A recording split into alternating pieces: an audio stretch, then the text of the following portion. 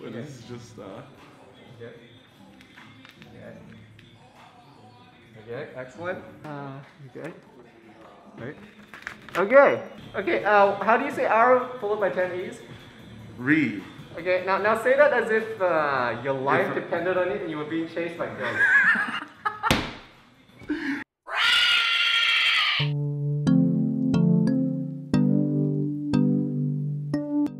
Alright guys, so for this video we're going to cover swing timing. In particular, what is swing timing, why some rogues should do it, why some rogues shouldn't do it, exactly how much DPS do you even gain from swing timing, because there's a lot of confusion as far as how much DPS you actually gain timing swings. Now I do go into a lot of detail in the video, so if you want to skip around to the certain sections that you want to watch, there's timestamps in the description. And as always guys, if you want to help support the free content that I create, you can check out these sword and dagger hoodies in the description below. You can check it out. All of that's helps support all the free content that I make, so thank you.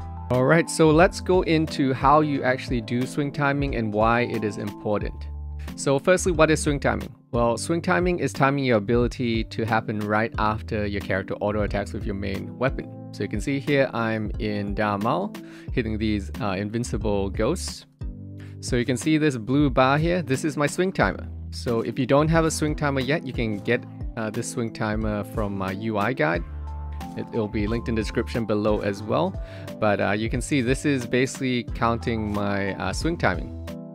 Now your swing timer will change based on the weapon you have. So right now I've got a Peugeot in my main hand, and you can see it's 1.7 speed, so that's the speed of each swing. But if I were to, for example, change to a Claw the Black Drake, you can see now my swing timer is longer because my main hand weapon is slower. So now it's a 2.6 speed swing. So that's just one thing to keep in mind. Between swords and daggers, you have slightly different swing timers. So it's important to get used to every time you change your new main hand, you're going to have to adapt to your swing timing a little bit. And this also changes if you have slice and dice up, you have haste up, etc. It's going to make you attack faster, and it's going to change your swing timing. So for example, if I get a couple points here and slice and dice, right? Get a slice and dice up, and you notice my swings are faster now because I have slice and dice up. So all of these things affect your swing timer, so just keep that in mind that your swing timer isn't static. It does change based on how fast you are attacking and the speed of your main hand weapon.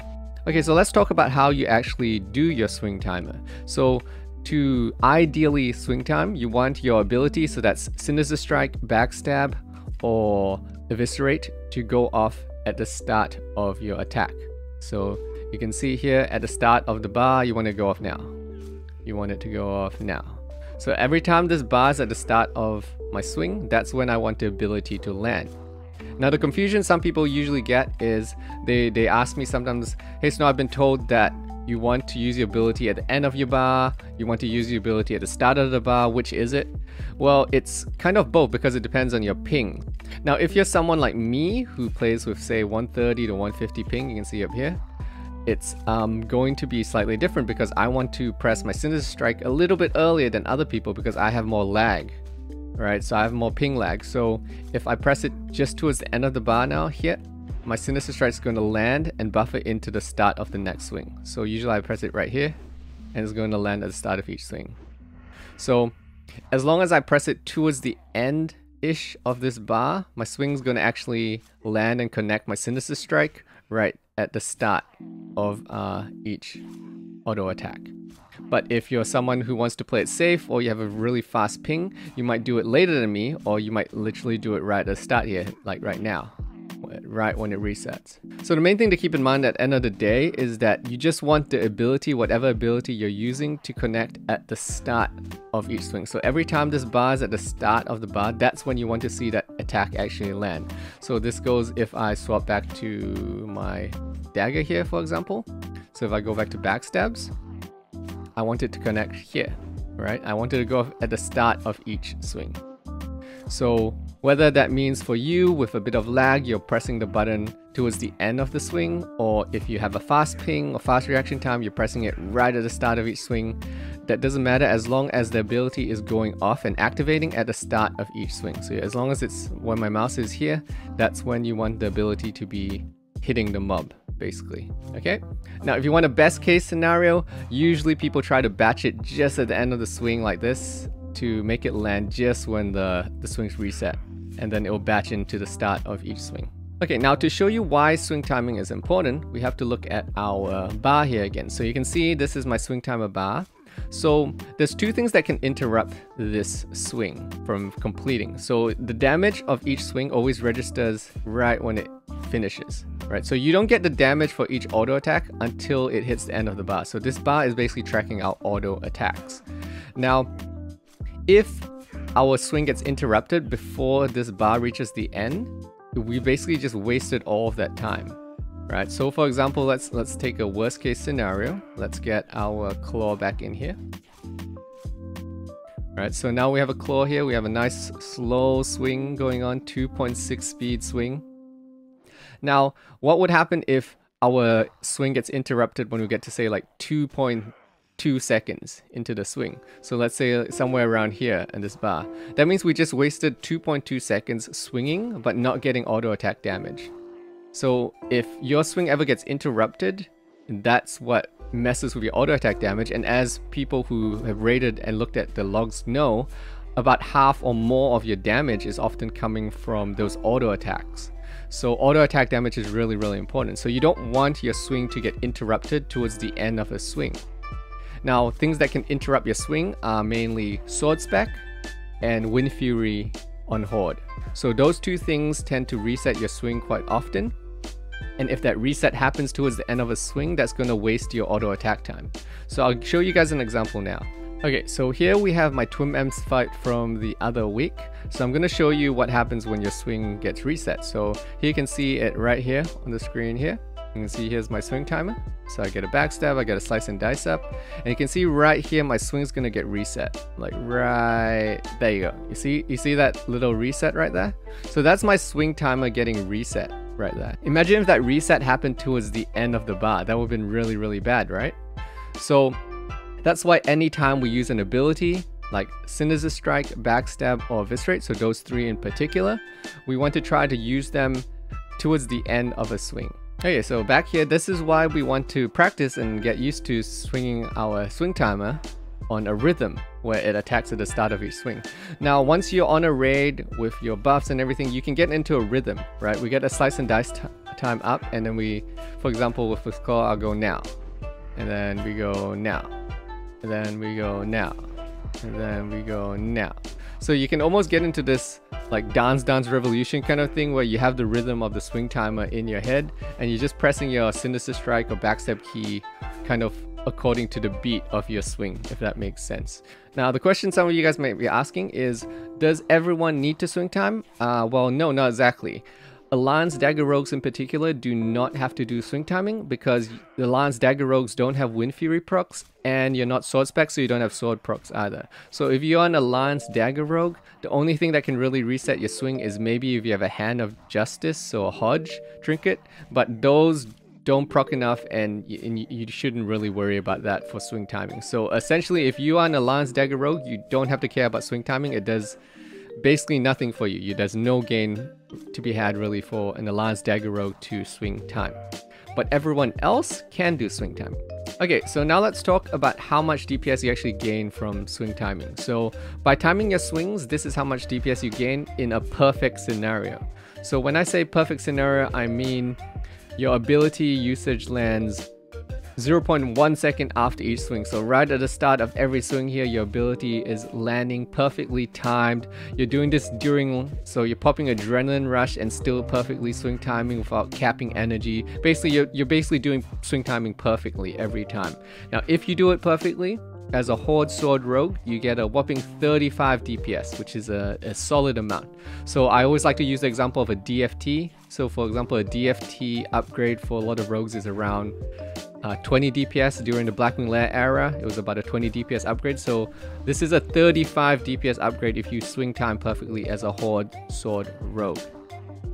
Now, as an Alliance Sword Rogue, you gain 7 DPS. So this is a lot less because on Alliance side, you don't get Wind Fury, which is the main reason why Horde rogues care about swing timing is because of Wind Fury, and especially Sword Horde rogues who get both Wind Fury and Sword Spec procs. So on the Lance, you're not getting that Wind Fury, so you're pretty much just getting the Sword Spec procs, which don't happen as often.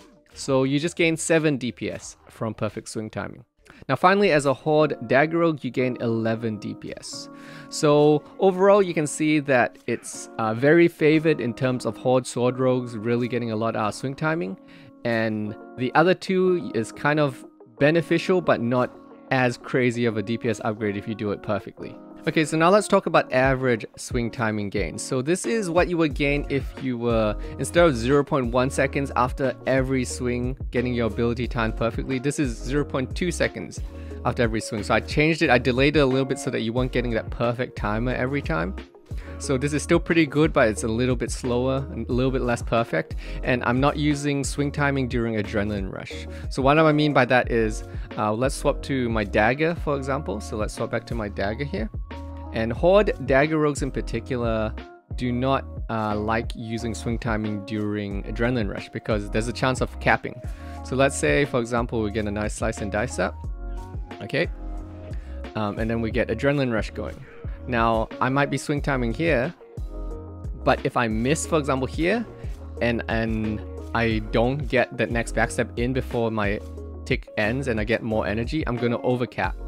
Right, so there's a reason a lot of Horde Dagger Rogues do not like timing swings during Adrenaline Rush, because if they get a miss at a bad timing, it can mean they just wasted energy and lose out on a whole bunch of energy due to overcapping that energy. So in this scenario of average swing timing, I assumed that you would be not swing timing during Adrenaline Rush, and you landed your swings a little bit less perfectly. So 0.2 seconds after every swings basically is when you were getting that Sinister Strike or Backstab or Eviscerate to land. So this is more of what I would say is a realistic scenario, especially for Dagger Rogues who don't really like Adrenaline Rushing and then timing swings. It's a little bit easier as a Sword Rogue because your attacks don't use as much energy. You have a little bit more room there for if you miss, but particularly as a Dagger Rogue, it can be really bad to time swings during Adrenaline Rush, especially if you get a miss. Okay, so for Horde Sword Rogues, you can see it drops down to 26 to 27 DPS gain. For Alliance Sword Rogues, we drop down to 4 to 5 DPS gain.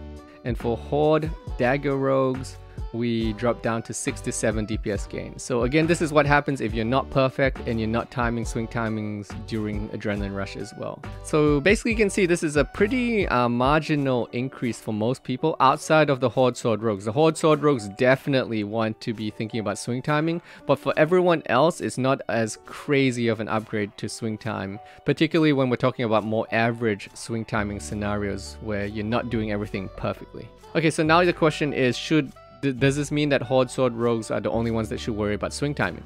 And that's kind of not exactly, yes and no. So while everyone else doesn't gain as much from swing timing, it's still free DPS and there's the chance of bad RNG. Okay, so what I mean by bad RNG is, for example, as an Lance Sword Rogue, you might RNG proc your sword spec multiple times in a row during a short fight. And let's say that proc happens at a really bad timing, so 2 seconds into your swing, you keep getting it reset and not counting the swing damage there because you're not completing your auto attack. So let's say that happens a few times in a fight. Now, in a short fight, that can actually have a noticeable impact more than just 7 DPS loss from not perfectly timing swings. You might actually lose more because it keeps screwing up your auto attacks and you just get hit by bad RNG there. So swing timing is not just a DPS increase on average, but it's also kind of a preventative measure against bad RNG kind of screwing you over if you get bad resets in a row in a short fight. So swing timing is really both an increase in DPS on average, and is also a nice little preventative measure you can take against getting bad reset RNG that can screw you over, particularly in shorter fights. Okay, so that all said, there are some scenarios where you shouldn't worry about swing timing. So one is obviously if you're an Alliance Dagger Rogue, as we said at the start, you don't care about swing timing because you don't have anything at reset. So swing timing isn't a thing for Alliance Dagger Rogues. But outside of that, there are some scenarios. For example, here I'm back again on my Twin Amps run. So Twin Amps is a good example of a fight that is kind of complicated, especially if you're new to it, as far as the mechanics and the positioning and the timings on your rotations and cooldowns and everything. So for example, for fights like this, especially if you're going into this on a brand new encounter, so you're new to this, it's like your one of the first few times you've ever done the encounter, you're still learning the strategy and mechanics behind it, swing timing is probably not your focus there, right? You probably need to make sure you're not screwing up your rotation, your positioning, and you're getting all the mechanics of the fight timings correctly, and then you can focus on swing timing after. Right? So when a fight is new or complicated and there's complicated mechanics that take up your focus, that's when I would probably put swing timing on the back burner until you can get comfortable and learn all the mechanics and not have to focus so much on just getting the fight encounter correct. Okay, now we're back here again. So another one that I would say for not doing swing timing is new rogues who are still, you're messing up your basic rotation and positioning. So for example, we're here, like let's say I'm a new claw rogue, so I got my claw equipped here. I'm still learning to open with my sinister strike, slice and dice combo. And then I'm still learning, oh, when should I use my Renataki? Should I use my Renataki now? Is that gonna cap me? Should I use my Adrenaline Rush, my Blade Flurry now? You're still learning all of these things. If you're still struggling with getting these basics right first, get those right first in my opinion, and then do the swing timing after that, because just basic rotations like knowing your opener slice and dice rotation is, in my opinion, more important than swing timing early on. So for example, if you're chasing the boss around like this, you're running around, you're trying to do your swing timer, you as a new rogue, you're probably using so much of your focus on just doing these basic things that you might not be able to watch this swing timer here in the middle as well. And if you, for example, go towards trying to do your swing timer before you have your basic slice and dice rotations figured out, you might end up messing up your rotation, over clipping it badly, or using your combo points in the wrong way. And you just don't want to do that, because that's going to lose you more DPS than actual swing timing there. So my recommendation for new rogues is make sure you have correct rotations with good slice and dice uptime. Make sure you're positioning correctly during the fight. Make sure you're using trinkets, DPS cooldowns, consumables at the right time. Make sure you're avoiding wasting energy and combo points. And then once you get those basics figured out, then add in the swing timing. Okay, so it's still on the list of things you should work on as a rogue, particularly as anyone that isn't an Alliance Dagger rogue, but it's not at the top of the list in my opinion. There's other basics you should have figured out that will have an immediate improvement, immediate DPS gain right away, versus swing timing, which is a little bit min-maxy outside of Horde Sword rogues who obviously benefit the most from swing timing. Okay, so here's the bottom line in my opinion. As far as swing timing goes, in the long term, it gets more valuable the better you go and the more you compete at a higher level.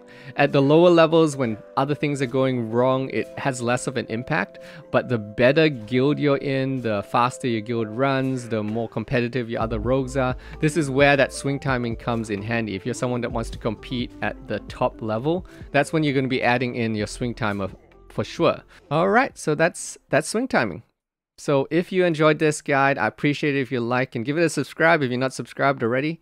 And if you ever want to catch this sort of content live, you want to ask me questions, you want to come hang out on stream, I stream most days on twitch.tv/snowme. You can catch me there. Take care, and I will catch you guys in the next video.